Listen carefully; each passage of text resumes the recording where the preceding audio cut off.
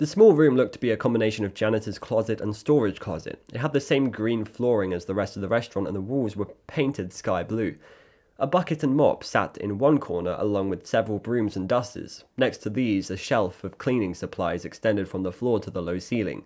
Next to that, another shelf full of paper products, paper towels, napkins, toilet paper extended to the back wall. Amy looked at that far wall. It was partially obscured by a stack of boxes, but over the top of the boxes, Amy could see what looked like the upper edge of a dusty vent cover, and above that vent cover, she saw some faded orange and red paint. Was that part of the rainbow? Her heart stuttered in her chest. Could it be? Was the hiding maze really still here? Amy quickly stepped forward and tried to shove aside the stack of boxes. It was too heavy to shove. Frowning, she pushed at the top box, which was above her head. It wasn't too heavy on its own, so she lifted it up and set it aside. The one below it was even lighter. She moved it too. She shifted one more box, leaving the two bottom ones. Now that she had moved the top boxes, she could see that she'd definitely found the entrance of the hiding maze game. The grate was dirty, and it looked a little rusty, but it was the right size and shape, and it was surrounded by the red, orange, yellow, green, blue, indigo, and violet of the old rainbow. Amy was surprised that the new owners had left the grate and the rainbow, but then the rainbow fit with the countryside theme of the place. They must have figured it went with the sky blue paint. Or maybe they'd kept it as some kind of homage to the old pizzeria. She'd learned from watching her parents redo two old houses that if you didn't have to fix something, it saved money to leave it. Why move an old grate and paint over a rainbow in what was going to be a storage room? The bottom two boxes were the heaviest ones, but now that she'd moved the others, Amy could shove aside the remaining ones. She pushed them just far enough to clear a path. Stepping up to the grate, Amy grabbed its edge and pulled. It didn't move. She frowned. It hadn't been nailed shut or anything. Had it? She ran her fingers around the edge of the grate. No, it didn't feel like anything was holding it closed. The sound of footsteps came from the hall again. They sounded different from the last footfalls Amy had heard. These were heavier, slower, but they were coming closer. Not willing to be caught now that she was so close to being able to investigate what she came here to see, Amy quickly pulled back the boxes that had been blocking the grate, positioning them just far enough from the grate to give her room to maneuver but close to where they had been when she'd come in here. She hustled to restack the other three boxes. She'd just put the last one on top when the door to the room opened. Tucked behind the stack she'd just rebuilt in the nick of time, Amy held her breath, this time on purpose. She listened as someone stomped into the room. She heard a soft shuffling sound with a heavy sigh, and someone muttered, "And they yell at me for leaving the light on. Why should I leave it off if no one else will?" More footsteps moving away. The door closed. Amy took a deep breath and turned back to the grate. Maybe the rust on the grate was acting as a glue, holding the grate tight to the wall. Amy frowned and tried tugging it again. She needed to hurry. She wasn't sure how long she'd be back here. 2 minutes? 5 minutes? More than that? How long would it take before someone came looking for her? Amy could feel tension pulling up her shoulders. Her neck felt stiff. She stepped back from the grate and rolled her head in a circle. That brought a little clarity. "Dummy," she said as she zipped open her purse. Reaching into the small pouch, she pulled out a metal nail file. She may not have carried much in her purse, but she had the essentials. Essentials, yeah. Women. She poked the end of the nail file between the wall and the rusty edge of the grate, and she worked it back and forth all along the top and part of the side. After just a minute or so, she felt something give. Encouraged, she ran the file further down the edge of the vent, continuing to jiggle the grate with her own hand. It took another several seconds, but suddenly the grate came away from the wall. Amy pulled it back fully. Holding it open, she ducked down to peer in through the opening. The storage room's bright light landed on what Amy had been hoping she'd find. The entrance room to the hiding maze game. It was still there. Stretching out from the vent opening, the game tunnel disappeared into gloom, but the part Amy could see was lined with fake trees and boulders and little wood cubbyhole doors. The doors looked like they were fuzzy with dust, as was the tunnel floor, but everything appeared to be intact. It was obvious no one had been in the tunnel for years. A lot of years. 10 years to be exact. It wasn't just the thick dust that made that clear. Just a few feet inside the tunnel, the same sock Amy had seen the last time she'd been here lay crumpled. It had to be the same sock because it had a distinctive multicolored stripe and a hole in the toe. Amy looked beyond the sock and spotted all the other debris she remembered from her last time in the game, the deflated balloon, the piles of confetti, and the broken red plastic fork. Amy felt her pulse quicken. Maybe no one had been in the game since it was last played. If that was so, she actually had a good chance of finding the clue she was looking for. Amy dropped down onto her hands and knees and crawled into the game entrance room. As soon as she was in it, the vent cover dropped into place behind her. Immediately, Amy noticed that the dining room sounds were even more muffled. She could barely hear anything at all from the restaurant's eating area, just the occasional laughter, which sounded like it was miles away. She suddenly felt very alone. Calm down, she told herself. She turned around and sat cross-legged in front of the game console. Whenever she had used the console as a kid, it was always lit up. Now it was dark and dirty. It was covered with dust. Amy reached out and pressed the button at random, hoping it would light up if she did. For a few seconds, the console stayed dormant, but then suddenly, the old Freddy voice Amy remembered said, "Welcome to Freddy's Hiding Maze Hide-and-Seek game. Please wait. A game is currently in progress." Amy turned away from the console. She started crawling down the tunnel. As soon as Amy started moving, dust wafted up around her. She sneezed and her eyes started to itch. Resisting the urge to rub them, she kept going. The old tree bark, hanging branches and moss crumbled around her as they hit her. They were brittle with age. Amy was thankful that whoever had come into the maintenance closet had defied the rules and left the light on. The light was strong enough to illuminate most of the main tunnel. She could even see traces of the old chocolate frosting stains on one of the boulders. She wasn't sure how well she was going to see after she turned off the main tunnel, but Amy wasn't too concerned about that. If she had to go back into the restaurant, eat a meal, leave to get a flashlight and come back later, she would, as long as she could avoid being spotted by the police. But she couldn't leave now without at least doing an initial search for some sign of what had happened to Mary Jo. Amy took her time crawling down the tunnel because she was scrutinizing every inch of it. She wasn't sure what she was looking for. Signs of a struggle, blood, a plea for help scratched into the tunnel walls. She'd thought about those kinds of clues whenever she'd thought about coming back to find Mary Jo. There had to be something. Tucker must have left behind something to prove he'd gotten into the game to take Mary Jo. At the end of the first leg of the tunnel, where she'd be out of light if she'd kept going to the right or the left, Amy glanced at the other game console. This one was dusty too, but it wasn't totally dark. Instead of a blank display like the one at the entrance had, this one could be read. Amy peered at it. Was that? She crawled closer and rubbed her finger over the console's name display. She gasped. The breathy sound bounced around her, then faded away as she stared at the display. The console panel still listed her and Mary Jo as the active players. They were the last ones to play the game? Oh no. She hadn't known that. Hoping that the game console and tunnel lights would come on, Amy hit the reset button on the console. It worked! The console's display lit up. It was flashing failure, but so what? What mattered was that the rope lights that lined the tunnels and surrounded the cubbyhole doors lit up. Amy grinned. Yes! Oh no. This would make her investigation easier. She started to turn away from the console so she could get on with it.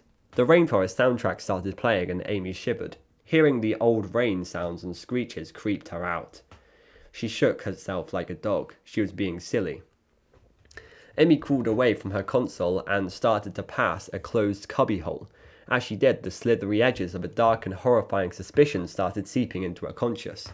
She pulled her head out of the cubbyhole and looked back at the game console, which was still flashing failure. Amy plummeted from the sunny heights of the exultation, that's the word, she'd felt moments before, into a low, slimy bog of dread. I was going to say dog of breed. She turned and looked left and right down the tunnels that extended from the entry tunnel. Her gaze flitted frantically from one cubbyhole door to the next. Her head pounding, Amy turned right out of the main tunnel and started crawling faster, her gaze flitting frantically around her as she went. In spite of the chill in the tunnels, Amy was sweating. She was also breathing hard. Her inhales and exhales were so loud that they echoed off the walls of the crawl spaces. It sounded like a pack of panting dogs was pursuing her.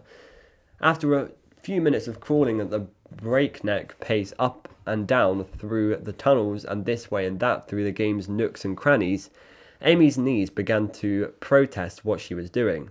Not used to repeated impacts on a hard surface, they began to pulse with burning pain. Her neck ached too, because of the strained position she was keeping it in to look into each cubbyhole. Amy was circling back to the point where the first leg of the main tunnel intersected with the main passageways to the left and to the right. She glanced into an open cubbyhole, and she did a double take. Was that? Amy frowned and peered into the cubbyhole. She'd seen a flash of something red toward the back of the cubbyhole. Crawling in through the open door, Amy reached for what she'd seen. She couldn't quite grasp it, so she crawled the rest of the way into the cubbyhole just as her fingers closed over her lost friendship bracelet. Wow, how weird was that? Suddenly, Amy's cubbyhole door swished shut, snapping into place. The tiny space went dim, lit only by the rope lights outside the cubbyhole. Their illumination just made it through the tiny window on the cubbyhole door. Hey! Amy shouted. She twisted around so she could get the door open again. She whacked her head on the cubbyhole's wall. Ow! Reaching out, Amy tried to push the cubbyhole door open. It wouldn't open. Outside the cubbyhole, Freddy announced, "Player 2 has chosen a hiding spot. Player 1, find player 2. Go!" No, no, no, Amy shouted. This is great.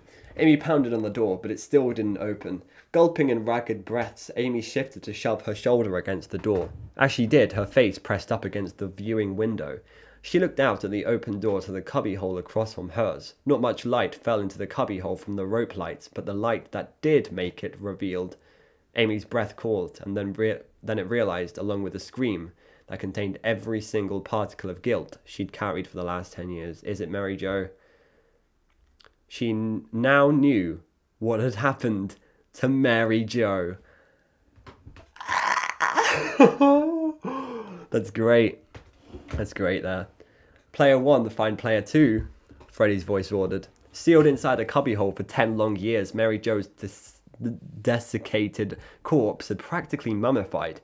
Curled inward, drawn down probably by the dried up skin, Mary Jo's body was embracing her backpack, which she held like it was a baby. Had it given her any comfort? It didn't look like it had.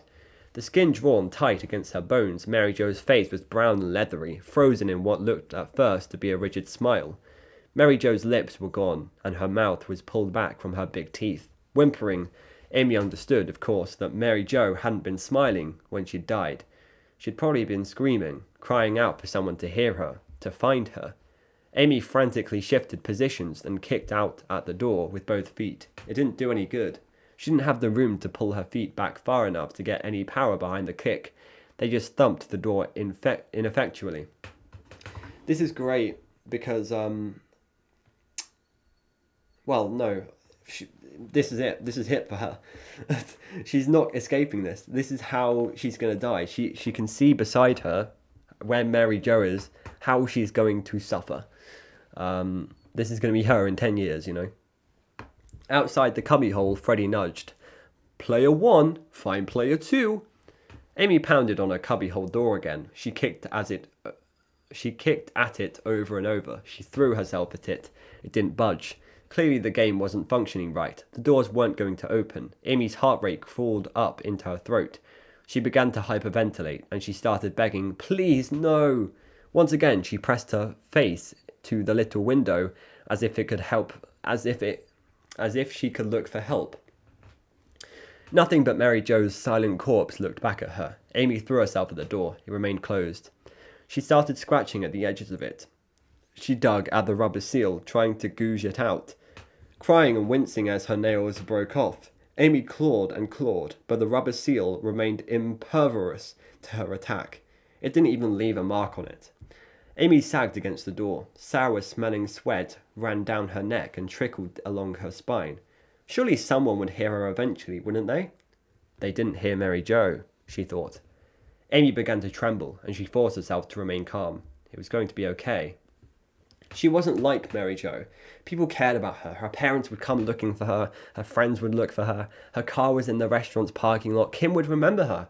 Mary would remember that Amy had asked where the restrooms were. They'd know she was in here. But would they? Really? No one knew the hiding maze was back here. Why would anyone look in an old crawl space for a missing woman? Maybe they'd see the grate and... Fine player too, Freddie's voice intoned. Amy lost all semblance of calm and gave in to panic. She started wailing and then she shrieked. She shrieked until her throat burned and spasmed. And then she swallowed, and she screamed some more. Amy screamed until her lungs forced her to stop and fill them. Then she started crying. She sobbed at first, and then thinking about her abandoned friend, she wailed. Mary Jo had died the same way she'd lived, Amy realised. She'd died because no one had cared enough about her to do whatever was necessary to take care of her. Fine player too, Freddie's voice repeated. Oh my god.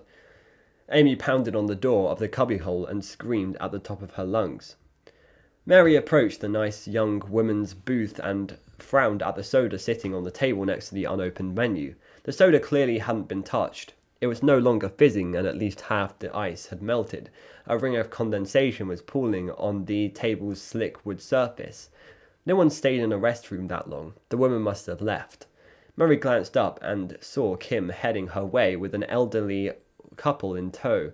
Shrugging, Mary picked up the abandoned soda and menu, quickly wiped the table and pointed at it. You can seat them here, Kim. My last customer took off, I guess. Kim smiled, nodded, and helped the couple get settled in the booth. As soon as Kim left, Mary grinned at her new customers. Hi, I'm Mary, she said. How are you doing today? From the vent near the hallway leading to the restrooms, an ever-so-faint scream reached out into the dining room. Its echo lingered for a couple of seconds, but the sound was inconsequential. It didn't stand a chance of being heard. Wow! Wow, wow, wow, wow, wow, wow, wow, wow. That was good. I really like that. I really did like that.